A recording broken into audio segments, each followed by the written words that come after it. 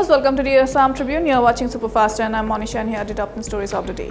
The Assam Legislative Assembly passed two major bills, the Assam Land and Revenue Regulation Second Amendment Bill and the Assam Urban Water Bodies Preservation and Conservation Bill during the ongoing autumn session on Thursday. The Assam Land and Revenue Regulation Second Amendment Bill was proposed to protect the land rights of vulnerable communities and protection of cultural identity and land rights of villages that inhabit 100% SC/ST community.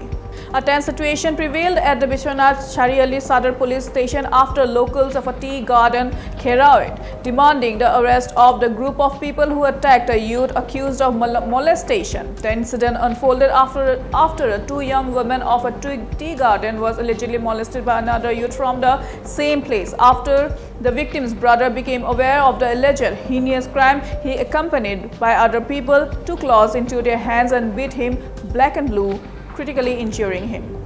In a significant move, a major decision has been taken to abolish the namaz breaks that were given to minority communities on Fridays during a session at the Assam Legislative Assembly. The Speaker, Biswajit Daimari, taking note in view of secular nature of the Constitution, proposed that the Assam Legislative Assembly must conduct its proceedings on Fridays like any other day without any adjournment to facilitate Muslim legislators to offer namaz.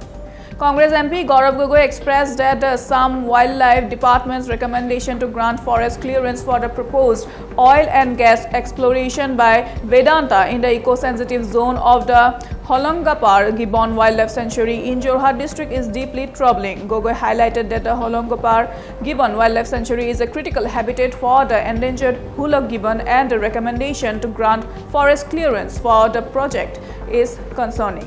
Assam Chief Minister Himanta Biswa Sharma announced a major step towards safeguarding the state's indigenous communities by going above and beyond the implementation of Clause 6 of the Assam Accord. The new measures will focus on the creation and protection of micro-tribal belt and block and heritage belt and block across the state.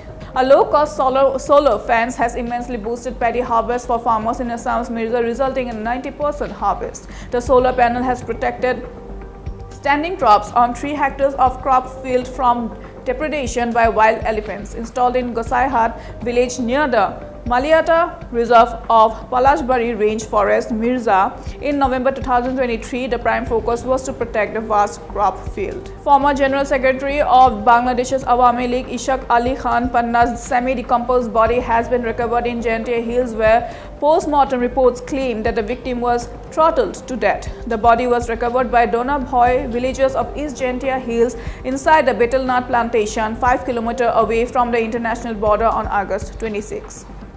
The Meghalaya government has announced a decision to form a committee to address the issue of stone quarry and stone crusher units between the employees and workers following the implementation of the Meghalaya Minor Minerals Concession Rules. The decision came in the midst of the ongoing autumn session of the Meghalaya Legislative Assembly. A 19-year-old youth has been arrested after a video surfaced showing him molesting a 61-year-old deaf and mute woman in Sikkim. The disturbing incident that reportedly occurred on August 26 was recorded by a juvenile on a mobile phone which belonged to another minor and later uploaded on social media by the accused. The case came to light after a formal complaint was lodged on August 28, leading to the registration of a case in the Jorethang police station. Between Thursday morning and Friday morning, Taiwan's Ministry of National Defense tracked 25 Chinese military aircraft, 7 naval ships and 2 official vessels operating around Taiwan. The activity occurred between 6 a.m. on Thursday and 6 a.m. on Friday, with 17 of the aircraft crossing the Taiwan Strait Median Line, a move that further escalated regional tensions. That's all the news we have for today on Superfast 10. Thank you for joining us. For more news and updates, stay connected with us on social media. Tune in again at the same time. Until then, stay safe, stay healthy and stay informed. Do not forget to like, share and subscribe to the Assam Tribune.